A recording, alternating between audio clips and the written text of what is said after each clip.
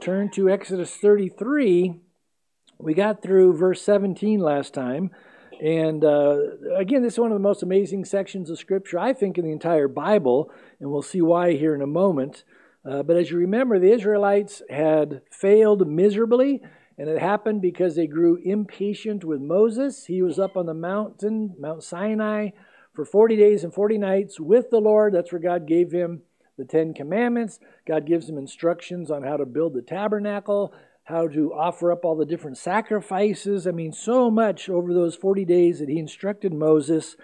And then, because they were growing impatient with Moses being up there, the people come to his brother Aaron and they say, Aaron, make us a god so that we can worship God, because we don't know what happened to this Moses character. So he tells them, take all the gold earrings off your ears, give them to me. And it says he fashions this gold calf, and all the people begin to worship, and they're celebrating, and they're just getting in all kinds of sinful situations, and it's brutal.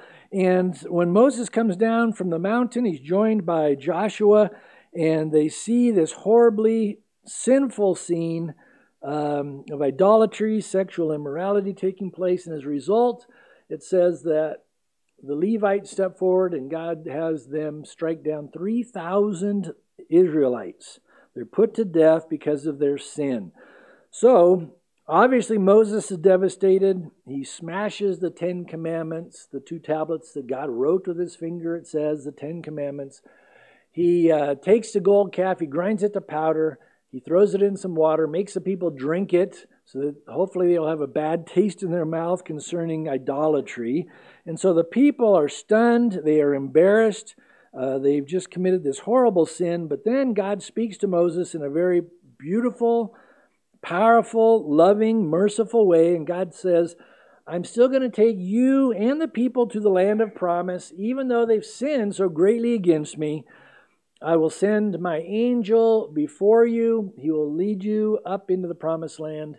But I'm removing my presence from you. And that is when we saw Moses go into intercession mode. And he powerfully prays for the Israelites. He breaks down his own tent and he moves it outside the camp of Israel, because that's where God's glory was moved from, in the midst of them, outside the camp. So God, Moses says, I got to be where God is.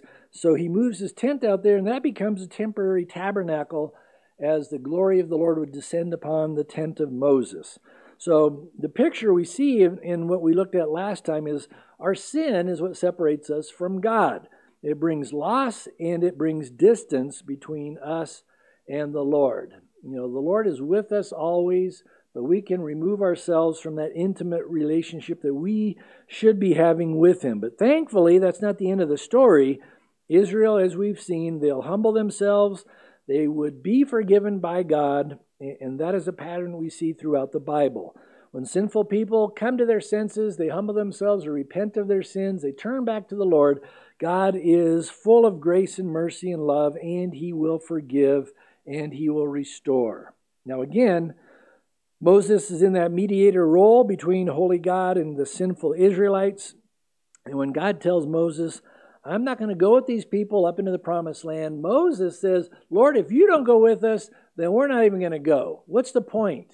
I mean, we would be, unable to survive if you don't go with us. But through this amazing encounter, God is simply drawing Moses closer to himself, as well as Moses developing a greater love for the rebellious, stiff-necked people known as the nation of Israel. And when God says in chapter 33, verse 14, my presence will go with you, and I will give you rest, he's speaking in the singular to Moses. But that's not good enough for Moses. Moses is like, Lord, I need you to go with all of us.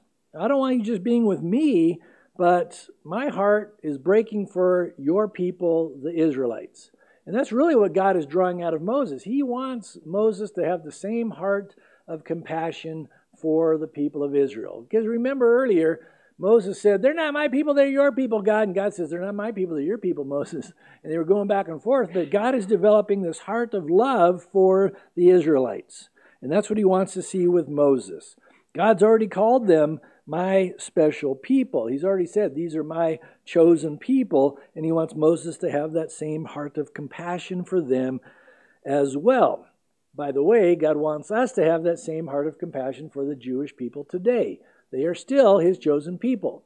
Even though most of the Jews are not following their Messiah, Yeshua, Jesus, God is not done with them yet. And so don't buy into any of this anti-Semitism stuff out there or replacement theology that's going around. It's so wrong because they teach that God is finished with the Jews, and thus all of God's promises to Israel have now been, replaced by the church. Now, we have been blessed in so many wonderful ways as the body of Christ, as the bride of Christ. And that is made up of Jews and Gentiles, but he's not done with the Jewish people yet. He is not going to fulfill his promises to them until Jesus returns. And at his second coming, all the Jews who survived the Great Tribulation will get saved. Every one of them is going to turn to Jesus as their Messiah. And that'll be the fulfillment of God's promise to them that he's going to rule and reign from Jerusalem for 1,000 years. And the Jews are going to be in their promised land, the fullness of what God gave them, which is so much bigger than what they have today. Anyway, don't think for a moment that God has forsaken them. The time for their blinders to come off to receive Christ is quickly approaching. This is how Paul says it. Look at these verses, Romans 11, verse 25. It says, "For I do not desire, brethren, that you should be ignorant of this mystery, lest you should be wise in your own opinion, that blindness in part has happened to Israel."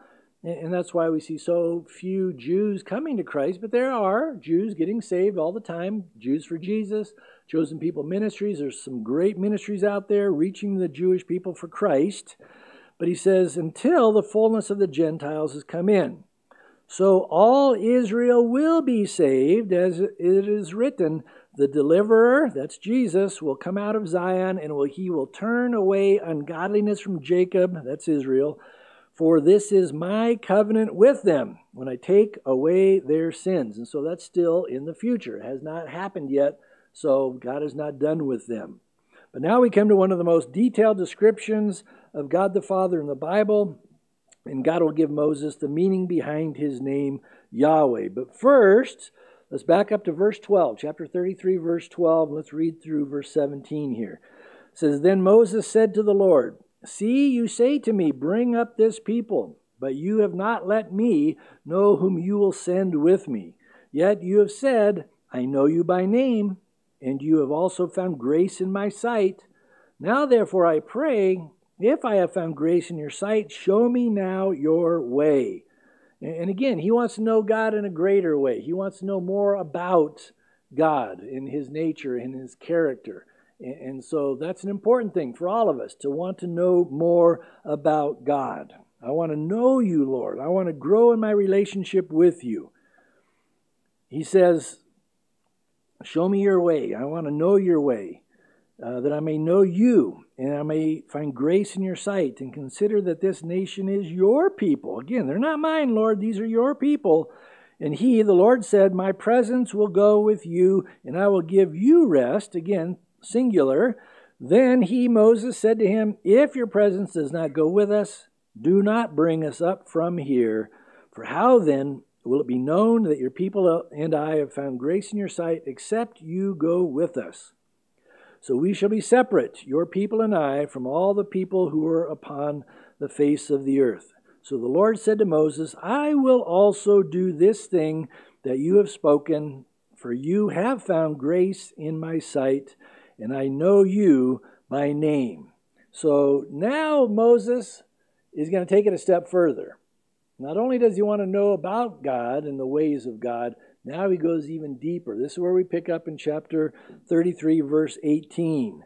This is why Moses is considered one of the greatest men in the Bible. It says in verse 18, and he said, please show me your glory. So I'm not just satisfied knowing things about you, God. I want to see your glory. I want to know you in a more real, more intimate way. Please show me your glory. Now that's an interesting thing to request. After all, he has seen some of the glory of God, just a little bit of the glory of God. I mean, the Shekinah glory of God came down in the cloud, the pillar of fire. He saw God do all the mighty works there in the 10 plagues in Egypt, parting the Red Sea. When he was on the top of Mount Sinai, it says God descended in the cloud of glory, but it was just a little bit of God's glory. Here Moses knew there's so much more about the Lord that he had not yet seen, and so what a request. Please show me your glory. He had a hunger for God, and that hunger could not be satisfied by just knowing a little bit about God. He wanted more. And it seems that the more of God that Moses experienced in his life, the more of God he wanted for his life. And that should be the same for you and me. It's one thing to know some things about God from the Bible, but we want to get deeper into God's Word. We want to know Him. We want to grow in our relationship with Him. When we are really passionate about something, we really value something special, we want more. That's just a natural way that God has created us. If you like to fish, you're not satisfied if you catch some little 6-inch trout. You know, you want more. You want bigger. I got to get more fish. This is great. I love this. If you like to, and that's your passion to climb, and I don't know why, but some people like to climb the 14ers. There's like 53 out there. They're not satisfied climbing, 2 or 3.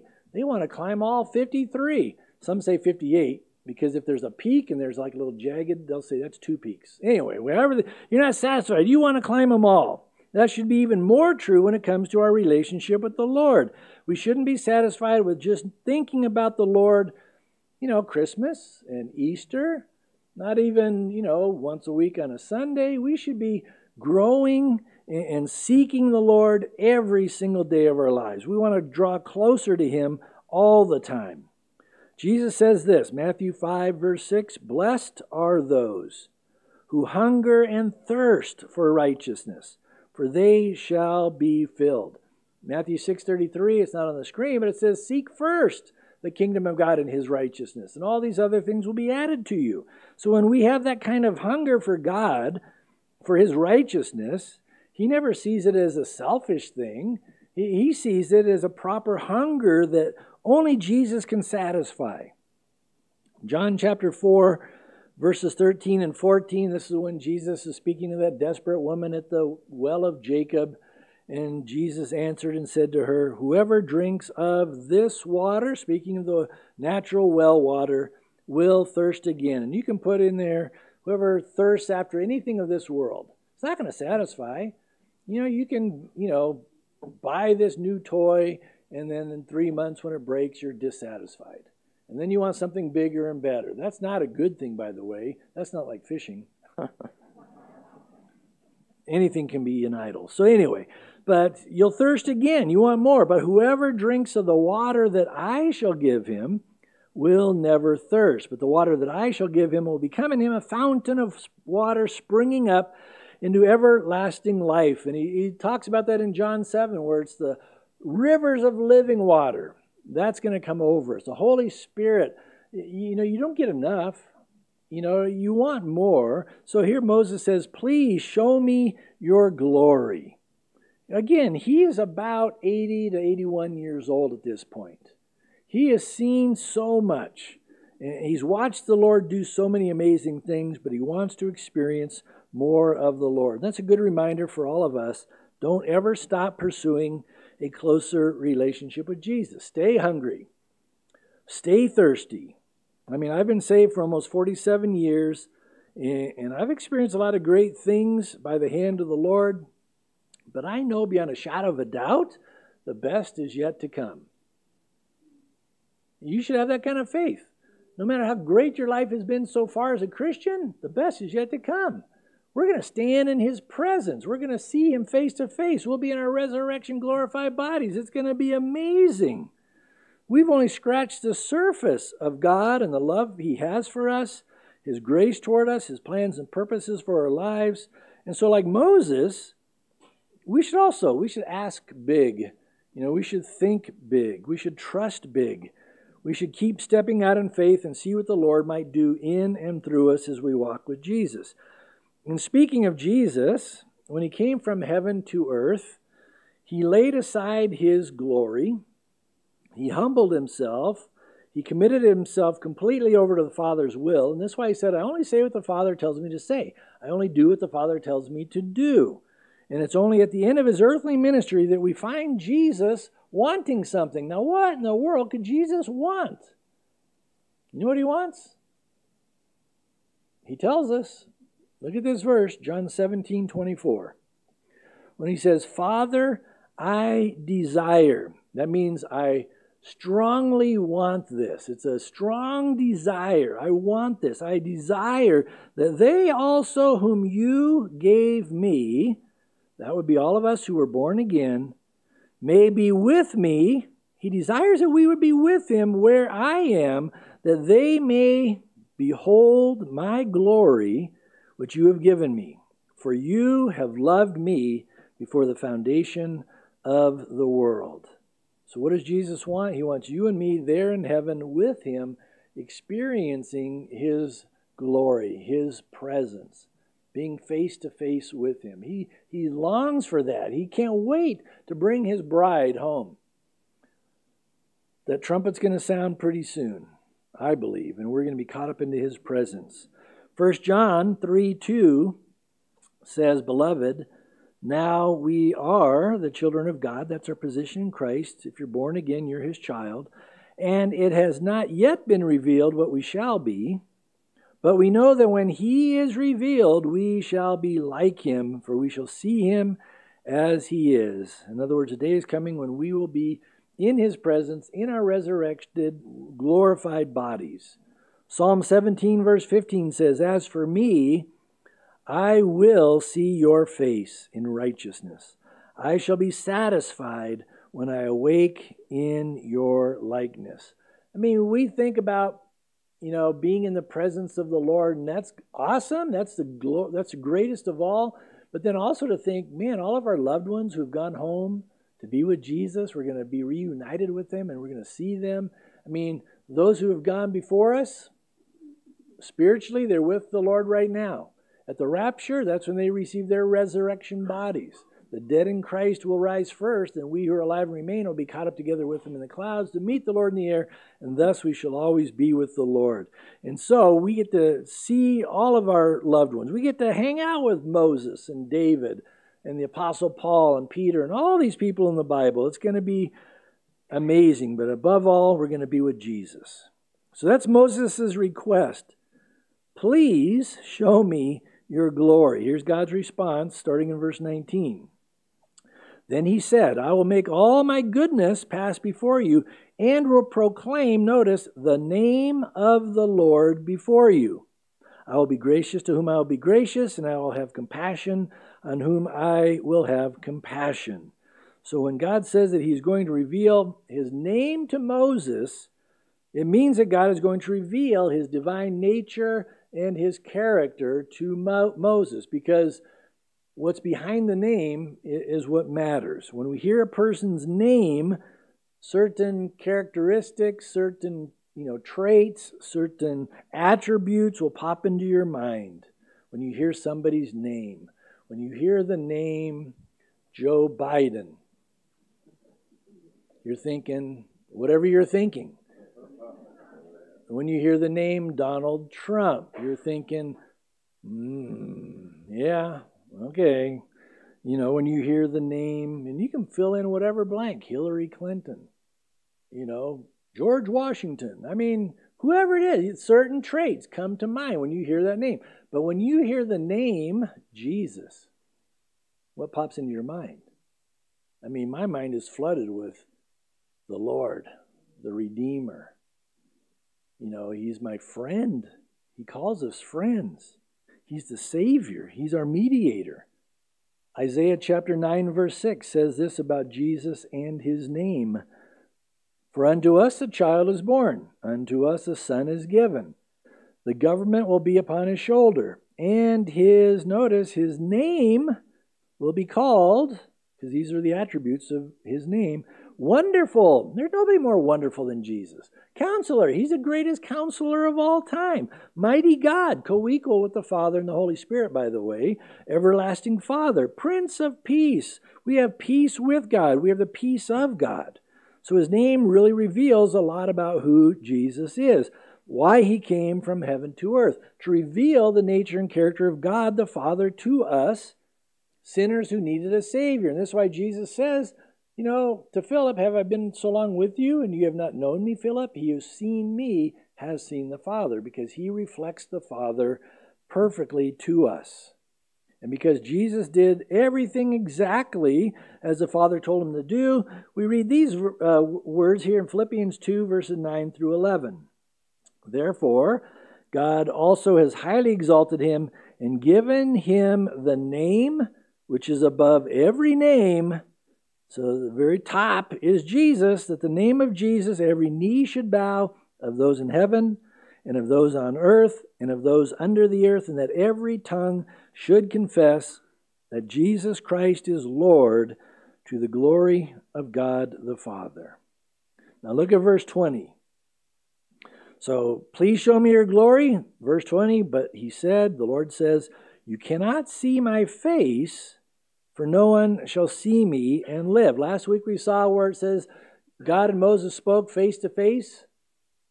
But now he says nobody can see my face and live. In other words, nobody can see God in his full glory. If God showed up in his full glory right now in here, we would turn to crispy critters. We would be dust and ashes immediately.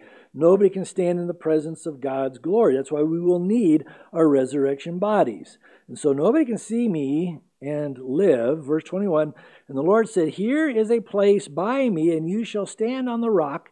So it shall be when, while my glory passes by, that I will put you in the cleft of the rock and will cover you with my hand while I pass by. Then I will take away my hand, and you shall see my back, but my face shall not be seen. So the Lord says, okay, Moses, I will show you my glory, but with a couple of stipulations. You can't see my face. In your humanity, you would be vaporized when I show up in fullness of glory. So he says, I'll put you in the cleft of the rock. I'll put my hand over the cleft of the rock, and you'll see me as I pass by. Now remember the old hymn, Rock of Ages. This is where that song comes from. Jesus is the true Rock of Ages. The hymn says, Jesus, Rock of Ages, cleft for me. Let me hide myself in thee. But what God is saying here is, Moses, you cannot see my full glory or you will die. But I'm going to put you in the cleft, or it can be a crack, probably a cave. I'll set you in there, and then I'll pass by, and then you will see my back. The word back, it's hard to translate because some versions say backside, some versions will say back parts. The reason it's difficult because God doesn't have a physical form here. And so when you see my back, is more likely, a better translation will be, when I pass by, you'll see my afterglow. Because God, we'll see later on, not today, but when Moses comes down the mountain after this, his face is just glowing. They put a bag over it to hide the dimming of the glow. He's just glowing. It's just amazing.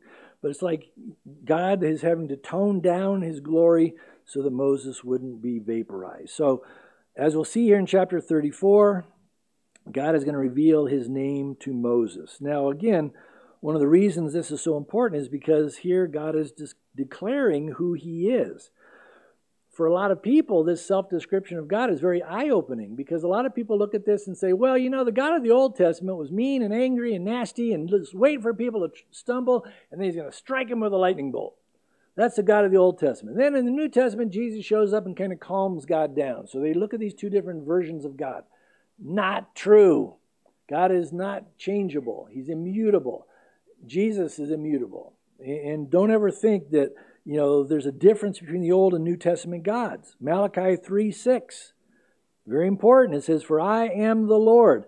I do not change.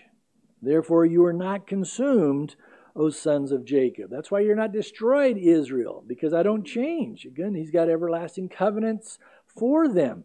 Hebrews 13:8 says, Jesus Christ is the same yesterday, and you can go back as many yesterdays as you want. That means eternity past. He's the same yesterday, today, and forever. Both of these verses speak of the immutability of God. In other words, the Father, Son, and Holy Spirit are the same eternally. This is why any other God that doesn't fit into this description of God is a false God, because there's a lot of cults out there that'll say, oh, Jesus is evolving, or our God was Adam and Eve, and they're evolving. And the Mormon God evolves. And they'll tell you very clearly, yeah, our God didn't know everything back then, but now he knows more, and he'll continue to grow because I'll be a little God, and I'm going to be growing forever also. That's not a God you can trust, by the way. There's only one God, and we'll see in a moment, Father, Son, Holy Spirit, eternally the same. John 1:18 declares, no one has seen God at any time. The only begotten Son, who is in the bosom of the Father, he has declared him. Again, Jesus has revealed the Father to us perfectly.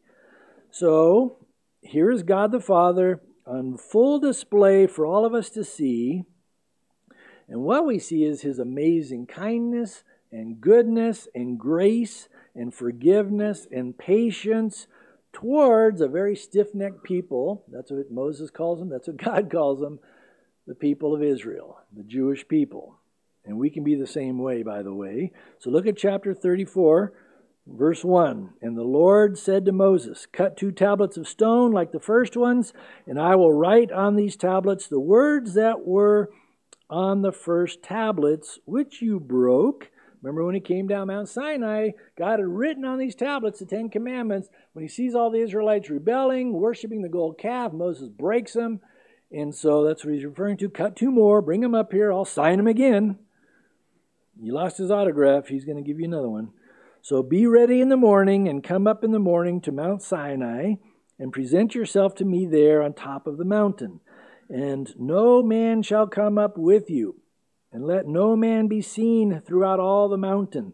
Let neither flocks nor herds feed before the mountain. So he cut 2 tablets of stone like the first ones. Then Moses rose up early in the morning and went up Mount Sinai as the Lord commanded him, and he took in his hand the 2 tablets of stone. So again, in direct obedience to the Lord, he takes these 2 tablets, he goes back up there, and he goes to the top of Mount Sinai. Now, on the top of Mount Sinai, there is a cave. Check out these pictures. This is the Mount Sinai in Saudi Arabia. Remember, Paul says Sinai is in Arabia. It's not in the Sinai Peninsula. There's a cave you see right in the bottom middle. That peak on the left is the burnt section of Mount Sinai that I believe is the real one. And so this cave is probably, maybe, the place where Moses was when God passes before him. And then look at the other picture. It's a close-up of the cave. Now, another amazing event took place in the same cave 700 years later. And you'll hear about, and they even call this cave Elijah's cave. Because remember when Elijah, he strikes down the 450 prophets of Baal. You know, God used them in a powerful way. Then the wicked Queen Jezebel says, I'm going to get you. So he gets all terrified of the stupid Queen Jezebel. He just struck down 450 prophets of Baal. So he runs for his life. It says he goes to Mount Sinai. He goes up into this cave, and he just is discouraged. He's downcast. He's like, oh, woe is me. I'm the only prophet left. So he's hiding in this cave, and this is why it's called the Cave of Elijah. 1 Kings 19, starting in verse 11. It says, Then he, the Lord, said, Go out and stand on the mountain before the Lord. And behold, the Lord passed by, and a great and strong wind tore into the mountains and broke the rocks in pieces before the Lord, but the Lord was not in the wind. And after the wind was an earthquake, but the Lord was not in the earthquake. And after the earthquake, a fire, but the Lord was not in the fire. And after the fire, a still small voice. And that is when the Lord begins to encourage Elijah. He speaks to him, reminds him, no, you're not the only prophet left. I got 7,000 others who have not bowed their knee to Baal. And then he will give him further instructions. And so it's in that still small voice the Lord spoke to him. So many times we're looking for God to do something dramatic. Lord, if you want me to go to India, write it in the sky. Or hit me with a lightning bolt right between the brain or between the eyes. You don't want that. You don't ask the Lord for that. But so often we're looking for these big dramatic things, but it's in that still small voice as you're reading through the Word. The Holy Spirit will take God's Word and impress something upon your heart in a wonderful way. So look at verse 5. This is where God begins to reveal his name. Now the Lord descended in the cloud and stood with him there and proclaimed the name of the Lord. So here's the name. And the Lord passed before him and proclaimed, the Lord God, merciful and gracious, long-suffering and abounding in goodness and truth, keeping mercy for thousands, forgiving iniquity and transgression and sin, by no means clearing the guilty, visiting the iniquity of the fathers upon the children and the children's children to the third and the fourth generation. So this is how the Lord reveals his name. And again, his name reveals his character and his nature. This is how God defines himself. So we'll go through these descriptive, verses here of the Lord's name. But the first thing we see as he passes by is God says, the Lord God. Now, anytime the Bible repeats itself, it's for emphasis. When you go through and Jesus says, truly, truly, or verily, verily, he's emphasizing something.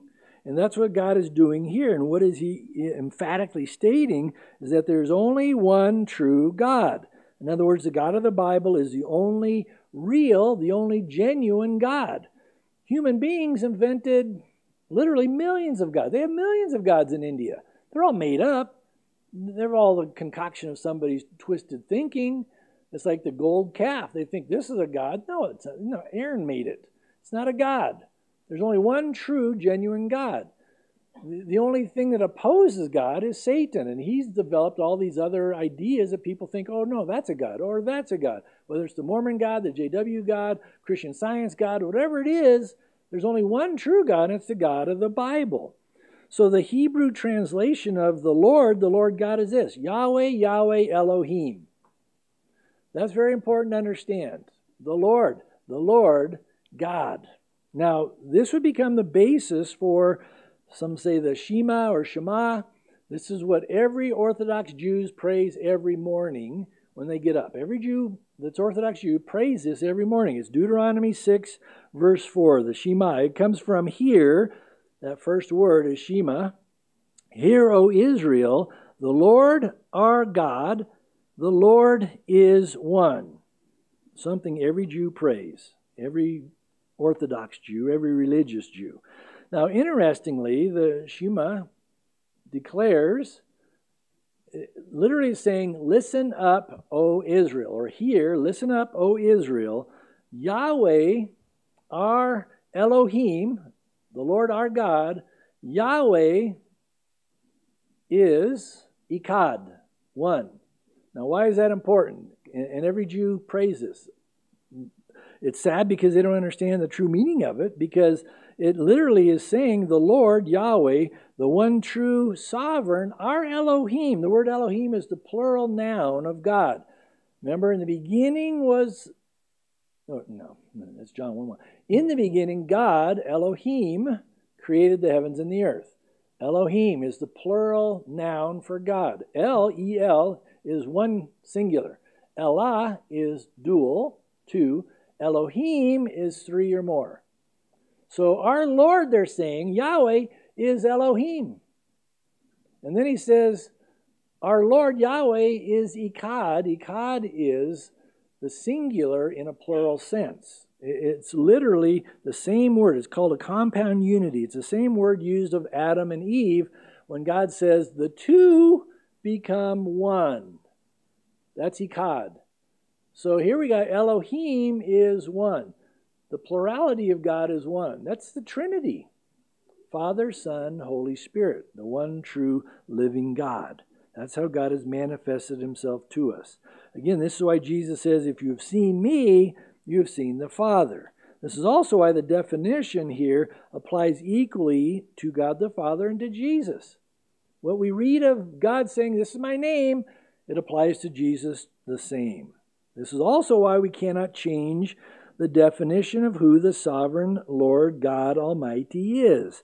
There are some people, unfortunately many pastors, that are changing the definition of God, thus saying God didn't really mean what he said. I mentioned it last week. Every United Methodist Church in our valley wrote a letter. It was published last Sunday in the Daily Sentinel, the letter to the editor.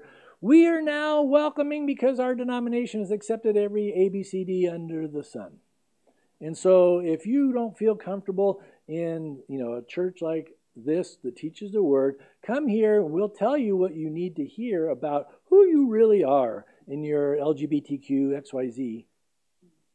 And they say God's Word doesn't really say that.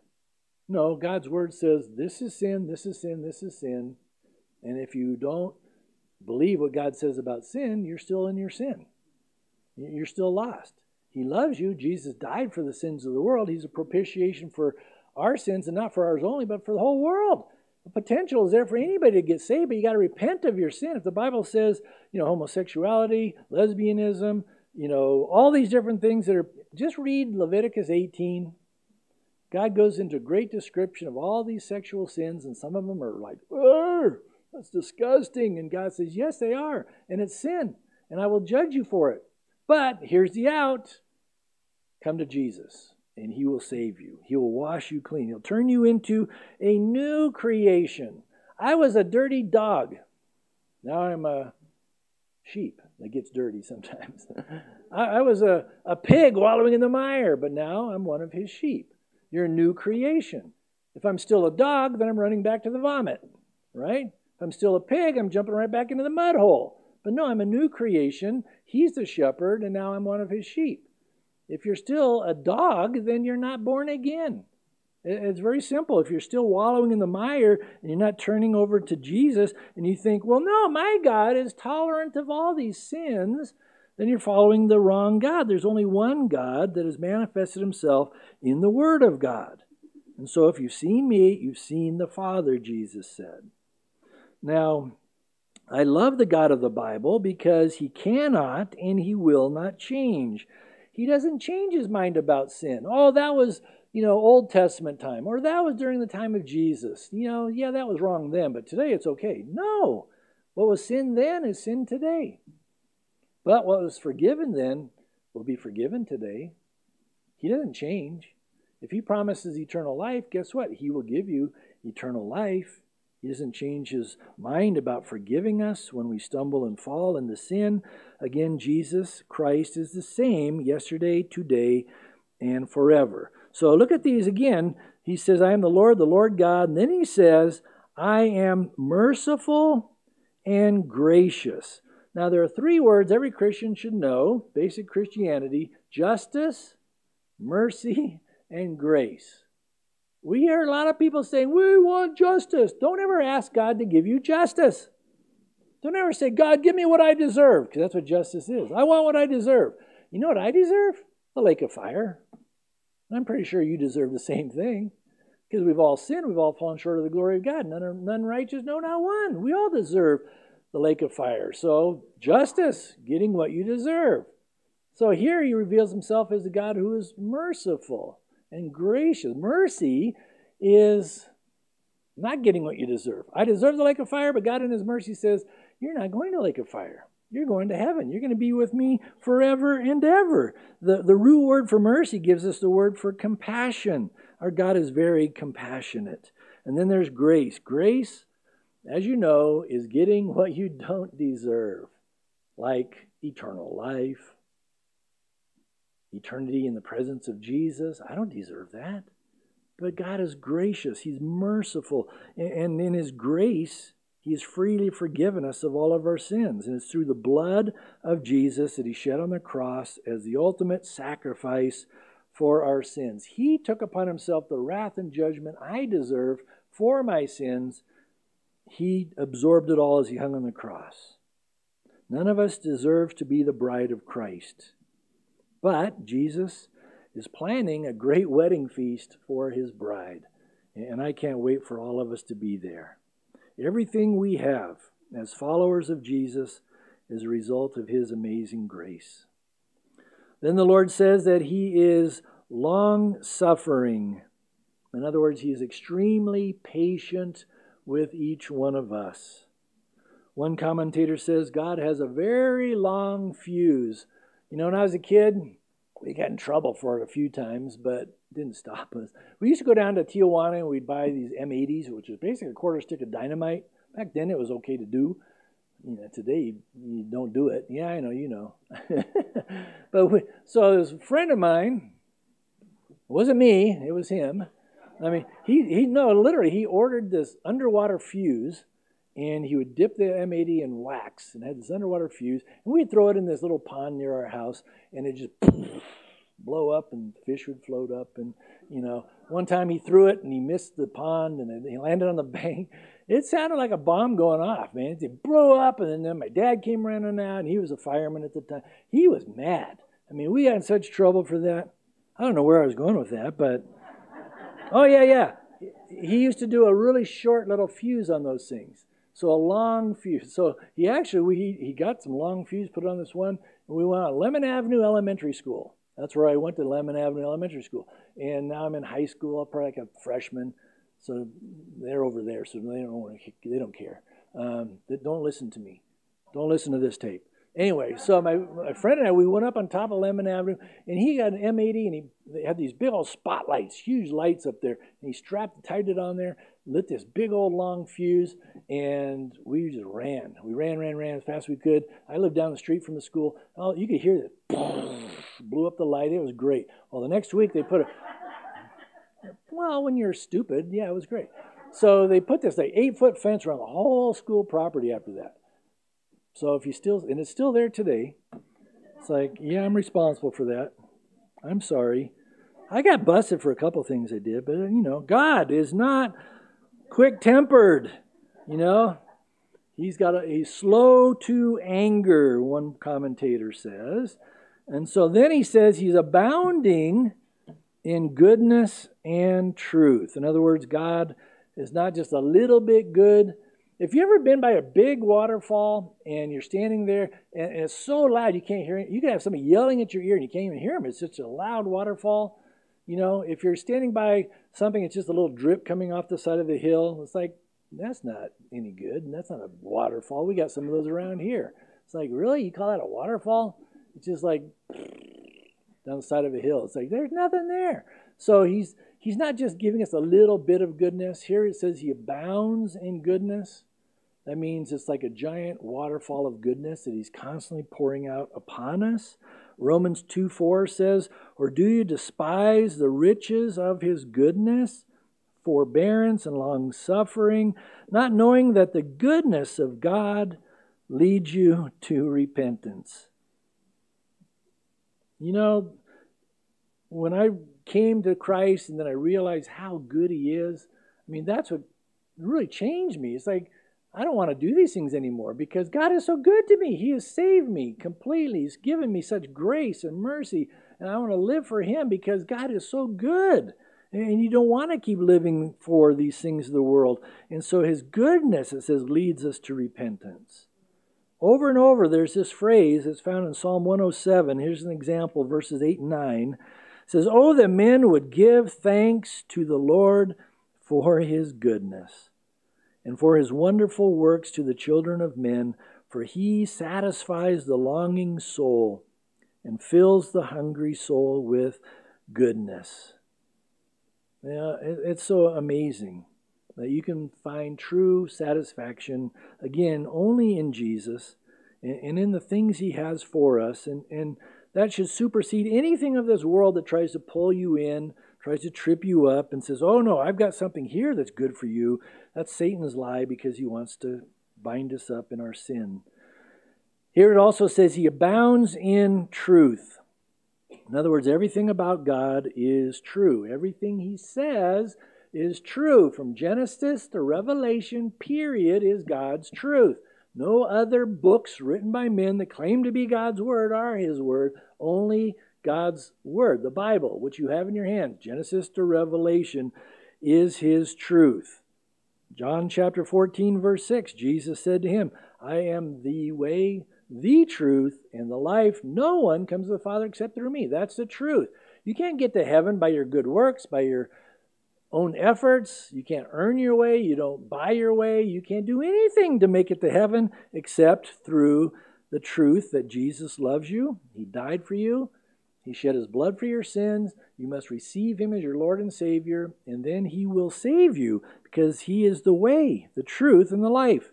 Revelation 3:14, Jesus calls Himself the faithful and true witness. Again, when you look at Jesus, you get the full picture of who God is. Jesus prays to the Father, John 17:17, where He says, sanctify them in what? Truth.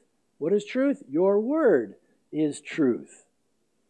Then He says in verse 7, keeping mercy for thousands. The word keeping means maintaining. He maintains His mercy for thousands. In other words, it'll never wear out. God's mercy will never run out. Again, it's a cascading waterfall of goodness and mercy and truth and grace. Lamentations 3:22 says, through the Lord's mercies we are not consumed, because His compassions fail not. They are new every morning. Great is your faithfulness. I love the fact that every morning His mercies are new. He never runs out. And again, it's His goodness that should motivate us. Paul says to the Corinthians, it's the love of Christ that constrains me, or literally motivates me. Why am I living for Jesus and not for the world? Paul says, because the love of Jesus is at work in me. And it's His love that constrains me and motivates me to preach the gospel to those who are lost and dying in their sins. They need to know the Lord. They need the word of truth. Then God says in verse 7, forgiving iniquity, transgression, and sin. You know, these cover all of our sins. Some say iniquity refers to the results of our sin. Some say iniquity is, just because we have a sin nature, we just naturally sin. The consequences of our sin. We know transgression is easier to translate. Basically, transgression is deliberately crossing the line. God draws a line here. Don't cross it, Jeff. This line here, you mean I can't stick my foot out there and test the water? We do. And then it's like, why did I do that? That was so dumb. But we deliberately do something against the Word of God. We know it's wrong, but we do it anyway. That's transgression. Sin simply means missing the mark. And it came out of the English. In England, they put up a bullseye, and when they would shoot an arrow trying to hit the bullseye, if they missed, they were called a sinner.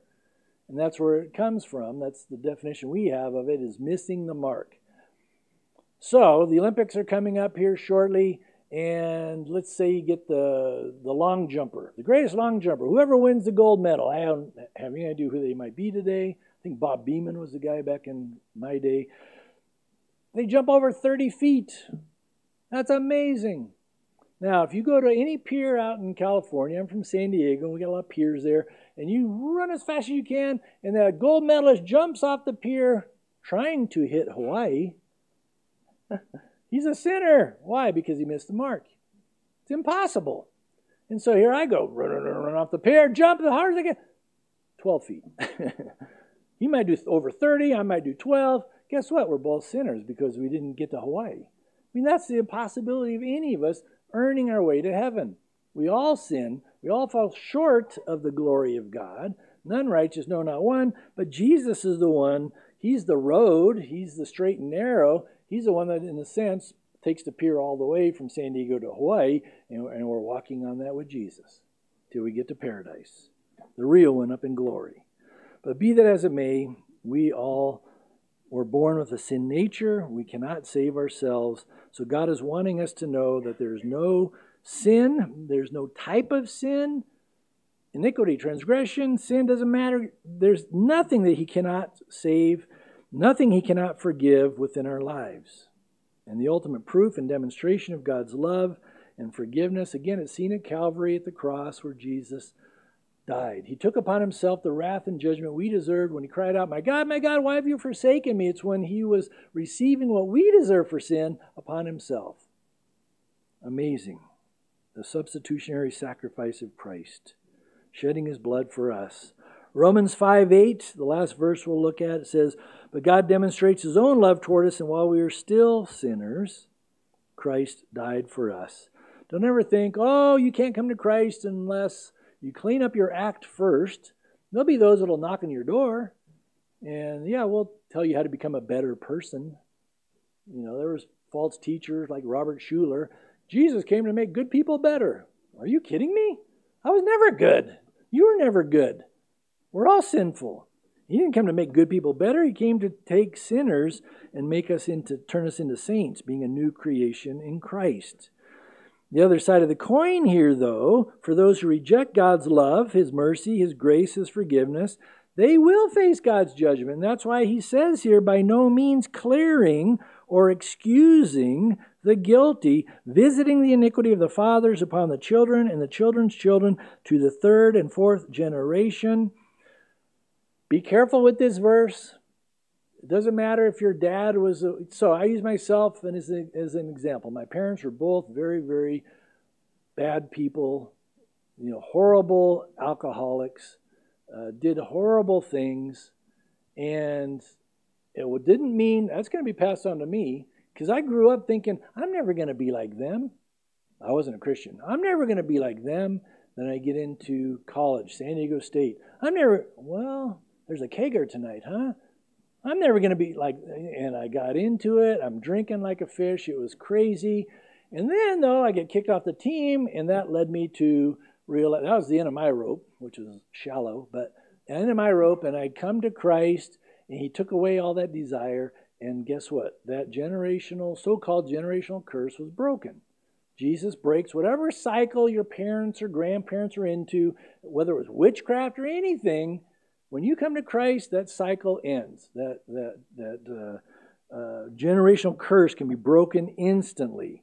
And again, I'm living proof that those cycles of sin can stop simply when you come to Jesus. Now, the reason this is important is because Exodus 20, when he's giving the Ten Commandments, he's very clear in verses 5 and 6. It says here, he'll visit the iniquity upon the father's children and the children's children to the third and fourth generation, to those who hate me. So don't ever forget that. It's to those who hate me. But when you come to Christ and you realize he loves you, now I love him.